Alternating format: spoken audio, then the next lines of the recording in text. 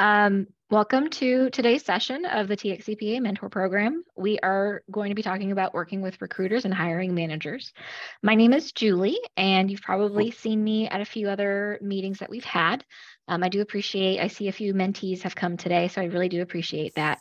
At any point in time during the session, if you have questions, feel free to either use the raise your hand function or type in the chat. And I will from time to time look at the chat and bring questions in. You're more than welcome to ask. Mentors, if you have other tidbits that kind of relate to what we're talking about in your experience, you're also welcome to chime in on that as well. So let's go ahead and let's get started. I'm going to introduce you to, we have two panelists today. We have Bethany Queen and Mia Stevenson. Bethany, can you tell us a little bit about yourself? Yeah, of course. Hi guys, my name is Bethany Queen. I am the talent specialist here at Atchley and Associates. So I work very close with Julie. I am the internal recruiter for the accounting team. I've been recruiting for about almost 5 years. I've recruited for a nonprofit, staffing agency, and now I'm recruiting internally. And I think that's pretty much my background. Is not in accounting at all. It's actually in psychology. But my master's is industrial organizational psychology. So essentially the study of the workplace. So that's kind of what got me interested in becoming a recruiter. So I'm happy to be here. Awesome. Thank you, Bethany. And then Mia, can you introduce yourself?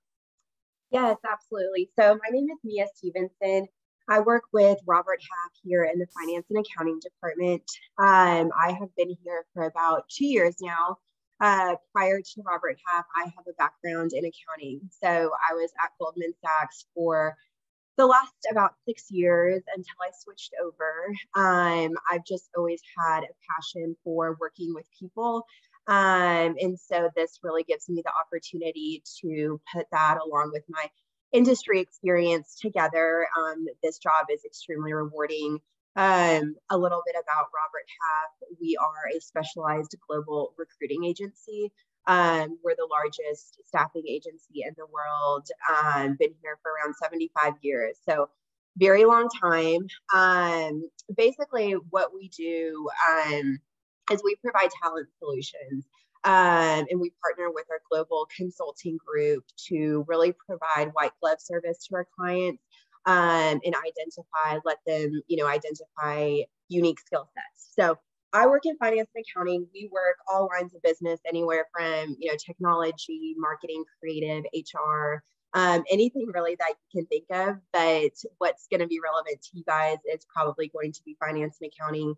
I do permanent placement. And so anywhere from staff level accountants to controllers, we do it all. So I am excited to be here and talk with you guys. And I know getting a job is extremely exciting, but also kind of stressful. And so we are happy to be a resource for you guys and just partner together on your job search. Thank you, Mia. So you kind of went over what an external recruiter does at an agency. Bethany, can you talk about how your role works with recruiting people when you're working inside of a firm? Yeah, so it is a little different. I'm not sure if Mia does this herself, but I know as an internal recruiter, I do the full cycle. So I'm, sourcing for the candidates, or the candidates are just applying to the position that we have posted on, LinkedIn, Indeed, or our website. I'm doing the screenings. I'm getting them through the assessments. I'm getting them to the interviews with the partners. I'm extending the offers. I'm launching the background. I'm launching orientation. I'm greeting them on their first day. So from the time that person applies until they walk in, all contact is with me. And of course, some other people play a role in that, like HR, partners, and things like that. But I feel like that's kind of one difference. It's kind of just it's all on me, because I am the sole recruiter for the firm. And of course, I know, like Mia, you probably work with a lot of other different, people, and you probably have like a larger team. But yeah, it's strictly just me. And it's not always like that as an internal recruiter. It kind of depends on the size of the company. Just because Atchley is mid-size, we only need one recruiter right now. But who's to say in the next couple of years, we have to bring on more people because the goal is to hire more people. That's what I'm here for. So I would say that's kind of just the big difference. And sometimes agencies, they have different areas that they recruit for. And I'm strictly just recruiting for accounting individuals. That's it. Nothing else. Just people that do taxes, audits, and bookkeeping. That's kind of it for me. Thank you, Bethany. So if I'm looking for a job and I'm working with an external recruiter, how does that recruiter get compensated for the work that you're doing to place me in the new position? Yes, absolutely. So for any candidates, it's 100% free.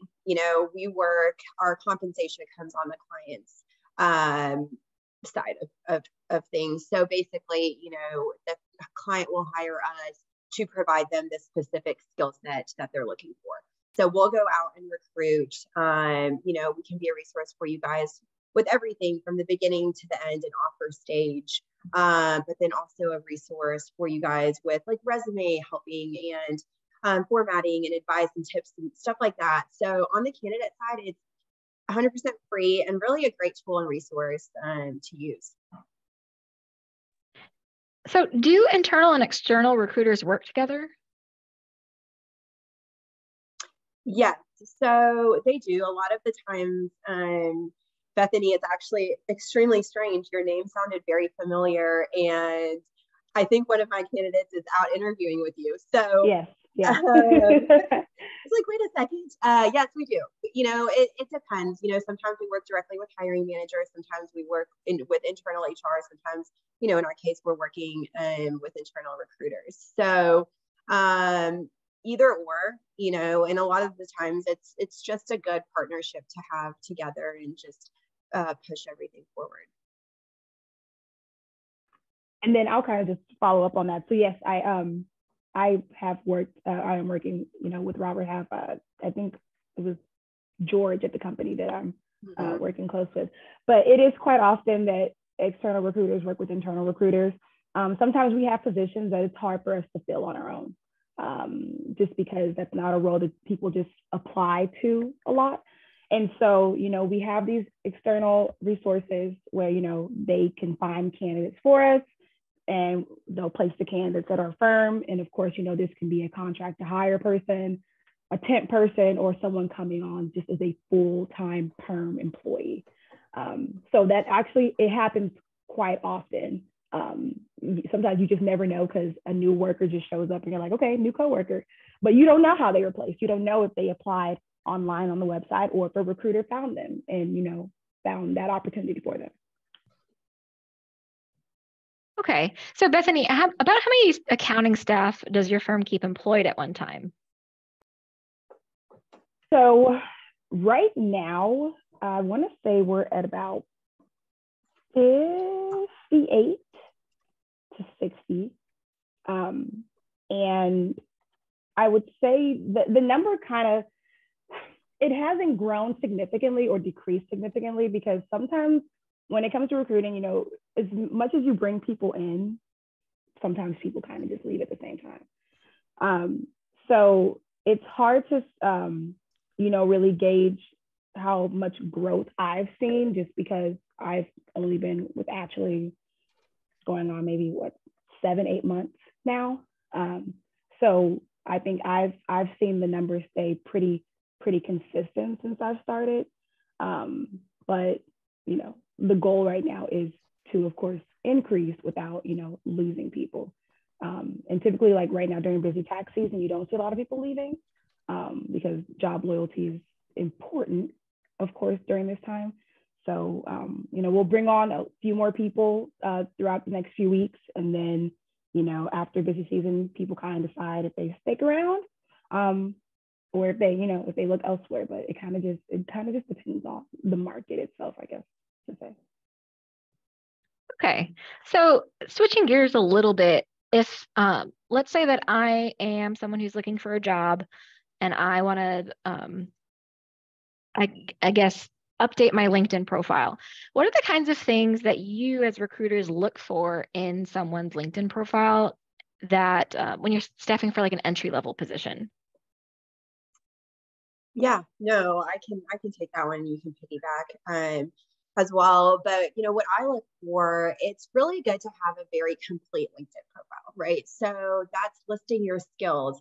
A lot of the times I'll do a specific search for a client and say that they want some specific skill set. And if you have that on your LinkedIn, your profile is going to be pulled up first on my searches. I would make sure that you have, everything that you've done, your experience, your background. Really, the more information on your LinkedIn profile, the more useful and helpful it is to me. There is, if you are looking for new opportunities, there's a setting that you can put to show that you are available to work. Recruiters see this. And that's super helpful. That will, with any of my searches, your profile will be at the top of the list. So I would highly, highly recommend doing that.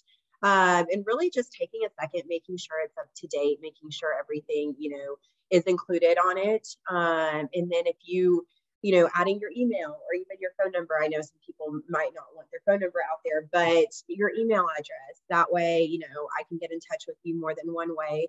I think those are all helpful ideas to make yourself more visible to external recruiters, agency and internal recruiters like Bethany as well.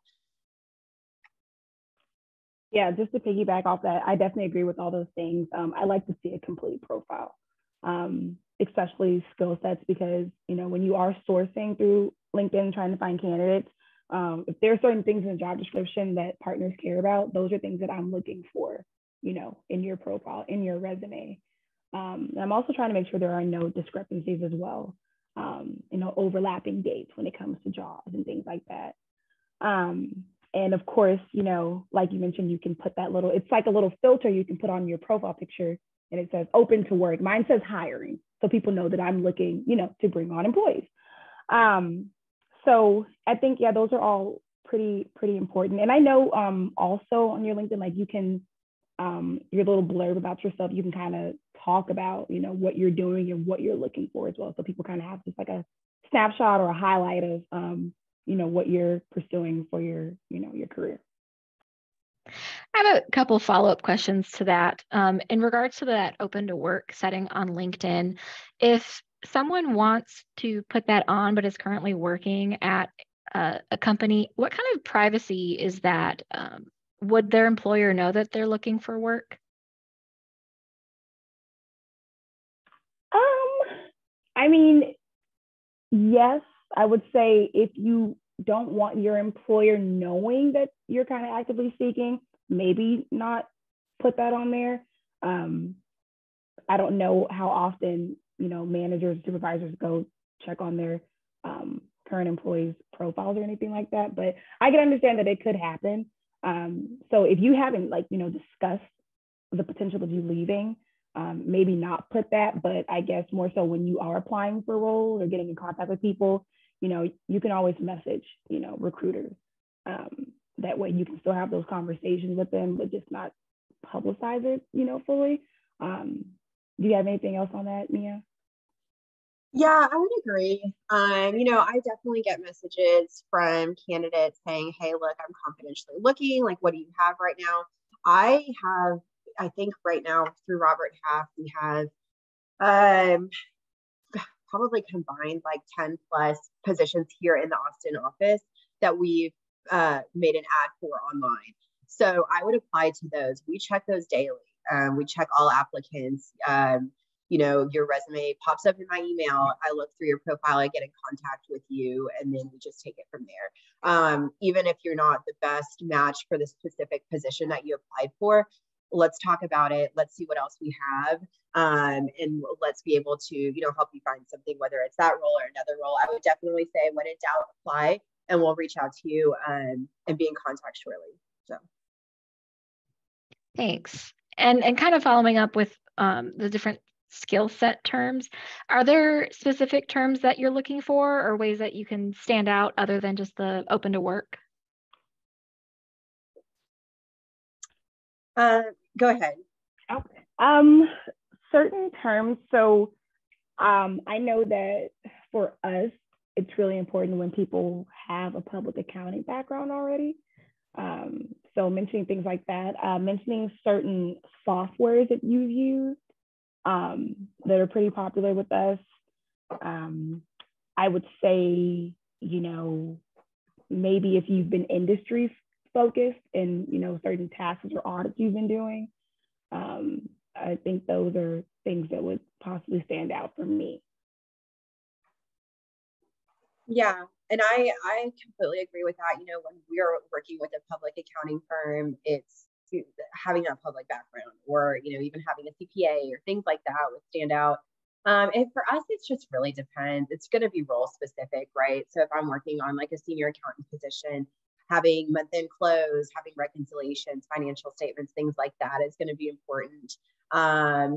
Differences when I'm working for a controller position, it's just going to be very position specific just because we work on such a wide variety of clients and needs. So,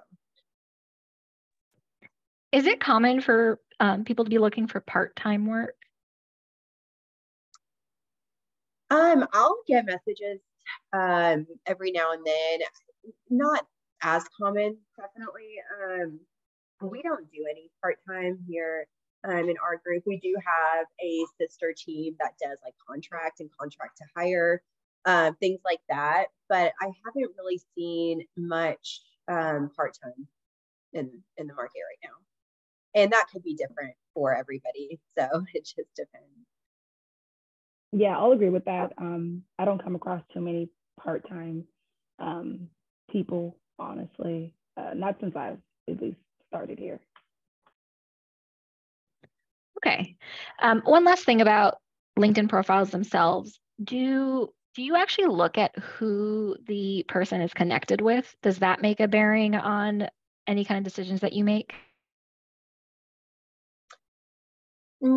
Not really. No. I think having a lot of connections is great because it just shows that you're networked and you're well connected in the market. I'm not gonna. It's nice. I mean, if I see that me and this person have 30 mutual connections and we went to Texas Tech together or something like that, like that's definitely nice to as a conversation starter. But whether I reach out to you or not, it's not going to have anything to do with your connections. But I would say connect with as many people as you can, because on my LinkedIn, on my personal LinkedIn, I'll post some of the roles that we're working on, and you're only going to be able to see it if we're connected. So I think it's helpful, but it's not something that's super, important to us on our search. Okay. So in terms of engaging with recruiters, is it better for a person to apply or interview for a position through a recruiter or directly with the firm themselves? I mean, I would say it can, be good both ways.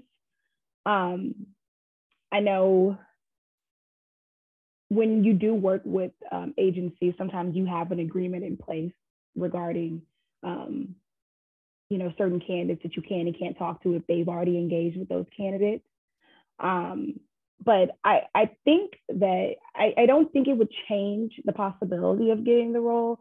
I would say, though, if you apply just through the website internally for the position, I'm the first person that's going to see it because it comes directly to me. And a part of that is partners can also see immediately when candidates apply, so they can see them also. So you are getting, firsthand eyes on your resume, which I think could be pretty beneficial because, that's immediate feedback I'm getting from them. If they see something that they like that stands out, if they see something that, probably not going to work, it's a one and done kind of thing. So it could be quicker, I would say, but it won't always guarantee, you getting that opportunity over somebody that went through, a recruiter or an agency. So do you think if someone's having trouble getting a position at a firm when they're applying directly, that potentially working with a recruiter would help them get a placement if there might be something going on with the resume to get that help?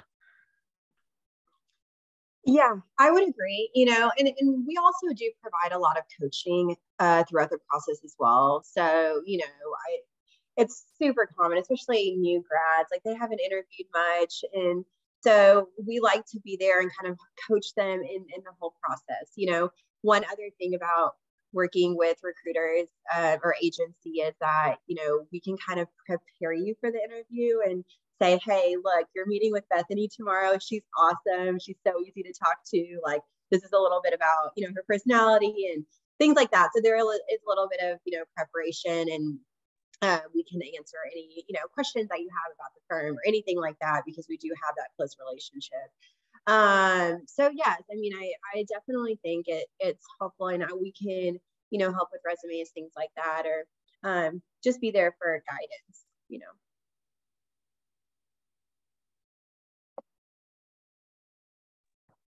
All right. So on LinkedIn, surely our mentors, mentees, everyone alike has received messages from recruiters. What's kind of the etiquette for these messages that you get, if you're open to work and if you're not open to work? Yeah, sorry, I have that on mute. So, you know, I think even if you're not open to work, I think, you know, establishing a relationship with a recruiter is important. And it's good to have down the line. You know, if you're not currently on the market, that's fine. Let's connect and let me be a resource for you guys, you know, for you when you're ready. So I think just, you know, replying to the message either way, and that way we can, you know, kind of establish a connection with you. If you are interested, if you are on the market, if you're, and you know, I get a lot of candidates as well that are more passively looking. They're curious what's going on at the market right now, where we, you know, economically, where are we going? What are you seeing? And I'm happy to have that conversation as well. So don't feel that if, you know, you reach out to me, I'm going to pressure you to get a job in any way, because that's not what we're here for. We really just want to educate you, and we want to be a partner with you. So that's what I'd say on there. And yeah, I think I pretty much agree with that. You know, it could also just sometimes just be a connection, just further down the line. It doesn't have to be something immediate. But you know, I don't shy away from messages, you know, because I'm happy to help and provide, you know, whatever kind of assistance. Well, thank you. If a recruiter hasn't reached out to me on LinkedIn or via email, sometimes you'll get phone calls and text messages as well.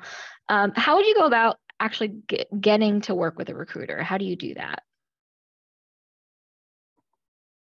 Yes. So I'll talk about external recruiters or agency first, and then Bethany might have something different. But for me, I mean, I would do, you know, I've had candidates find me just on Google, you know, search Robert Half, Austin, finance and accounting or something. My LinkedIn profile will come up. I have my email and my phone number right there. So my direct line. So just send me an email, give me a call.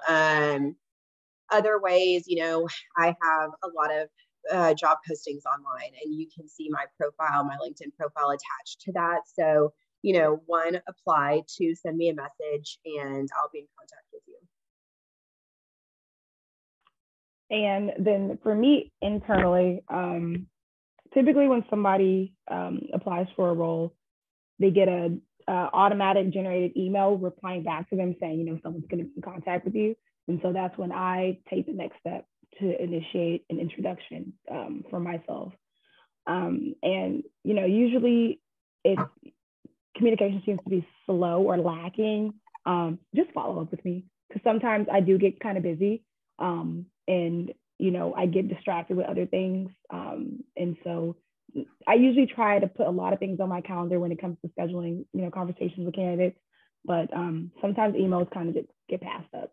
So if you just email me again, or you give me a call, you'll definitely hear back from me once you do that. I would agree.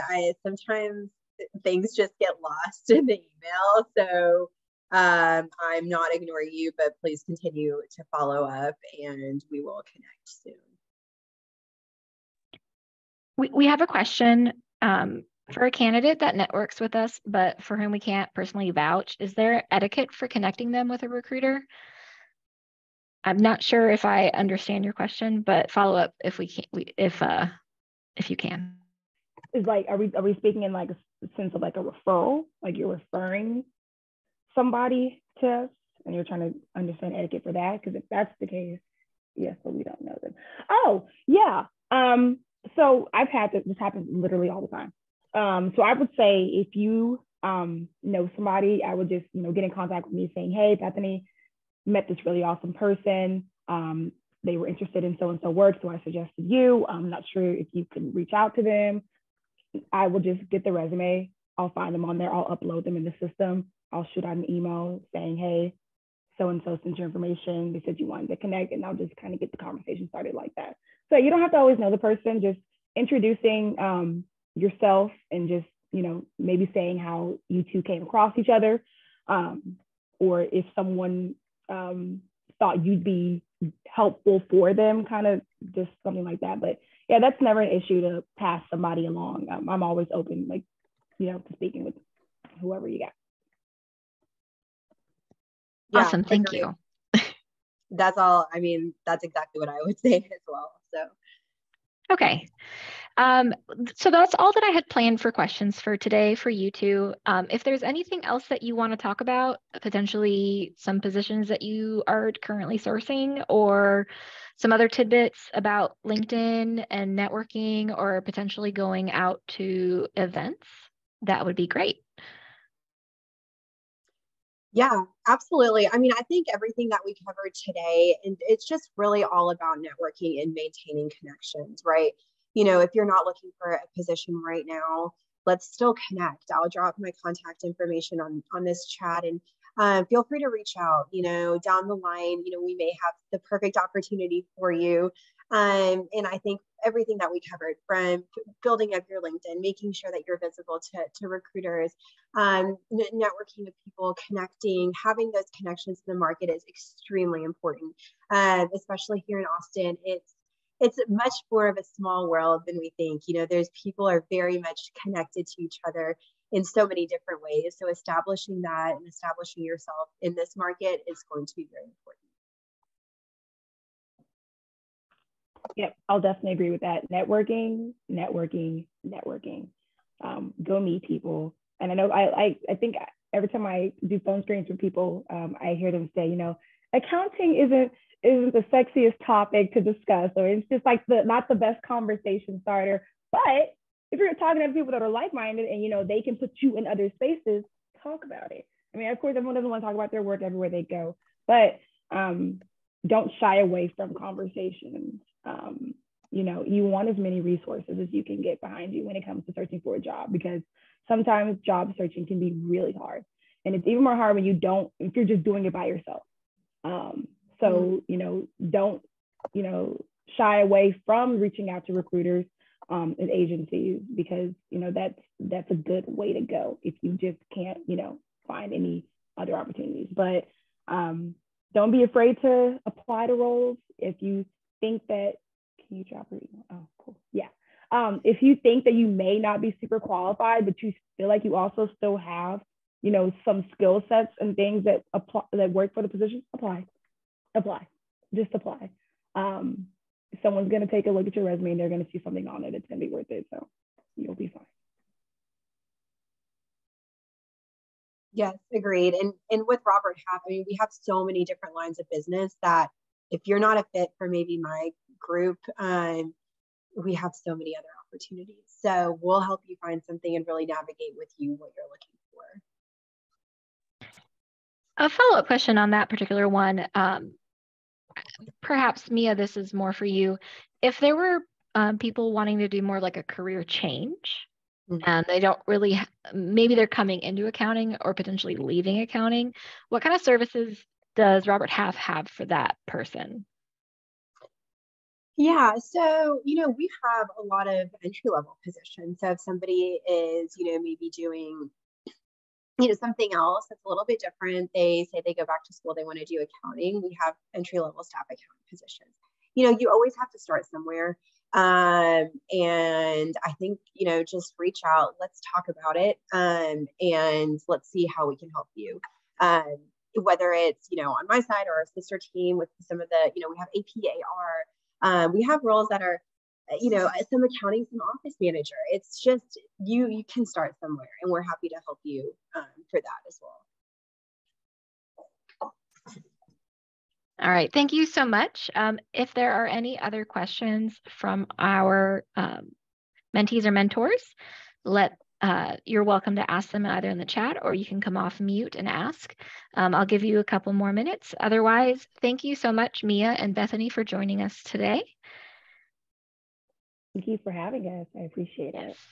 Yes, this was really helpful. And I love talking to Bethany on the other side of everything to see how your world works as well. Because sometimes we're so pigeonholed in our own industry. But yes, I'm sending my email in the chat right now. This is my direct line as well. So if you have any additional questions after this, or you think of anything at all, please don't hesitate to reach out. Thank you. Bethany, can you provide yours as well? Absolutely. Yes. Awesome. Thank you. I just had one question. Hi, I'm Ben Chang. So I think when you guys had mentioned, just discussing market trends or market conditions. So, what have y'all noticed in the last few years and currently as well? If any companies are, realigning their strategy based off market conditions, or are you still seeing a sustained demand for finance and accounting professionals? Yeah, good question. I would say we have not seen a dip in anything on our end. I think what we've seen the most is candidates getting a little bit nervous of, okay, where is this market going? Kind of taking a look at the importance of finding a stable company. Whereas maybe last year or 2 years ago, it's like, okay, that's fine. I'll go work for this company, but really analyzing more of the financial health of the company, because you want to take that next step into a stable organization. Austin is an extremely hot market. Companies are moving here. People are moving here. And so within our bubble here in Austin, we have not seen a slowdown. And Q1 is when a lot of our clients start reevaluating their staffing for the year and budgeting for their staffing. And so now really is a great time to look, because there are, more openings, and we typically see a busier Q2, Q3. So good time to look. I think that things are extremely stable, especially in Austin. Yeah, and I'll just agree with that. So like I mentioned during my introduction, I've been with Ashley for about 7, almost 8 months. I'm going to stick with 7 because that sounds more likely.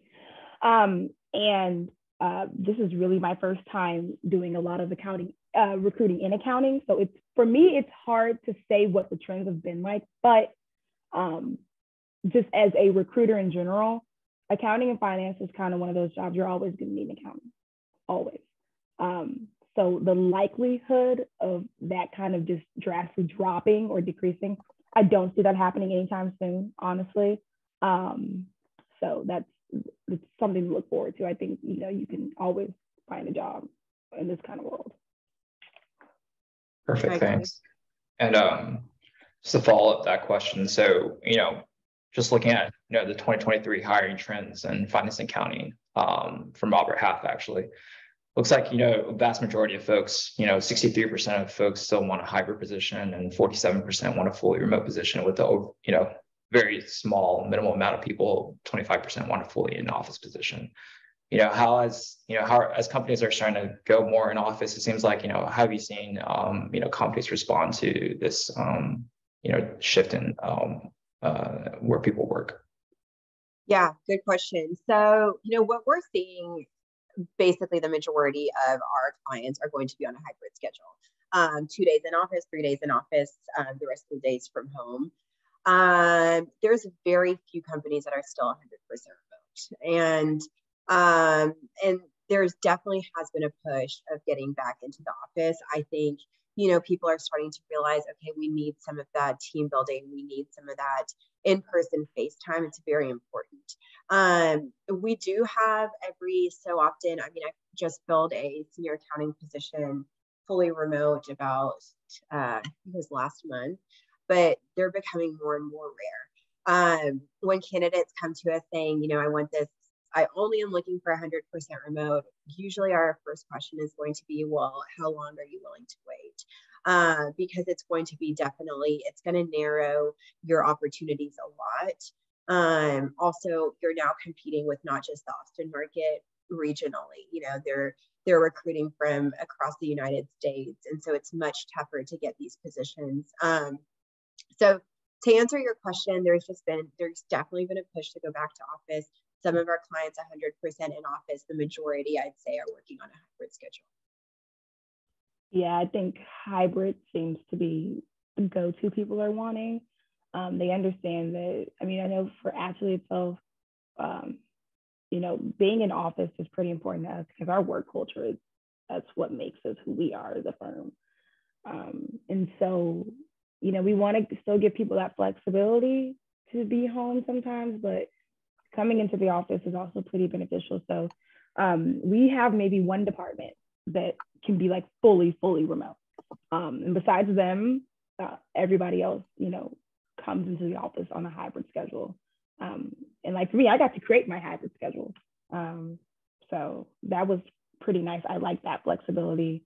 But me personally, I think I'm a much better employee when I am in the office than when I'm at home. So I know it depends on how people work and like what best environment is for them, but I know companies in general are pushing to get people back. Maybe not 100% fully, but some days out of the week, they want to see your face. That's good. Well, that's all I had. Thanks, Julie, for putting this together, and or Lauren, and thanks for jumping on this call with me and Bethany. All right. Well, if there are no other questions for our panelists, I would like to say thank you again so much. You're welcome to drop off the call. We're going to have a quick wrap up and do some admin stuff for the mentor program that you don't have to sit through. So thank you again so much for being here today. I thank you for having us. Thanks, guys. Bye.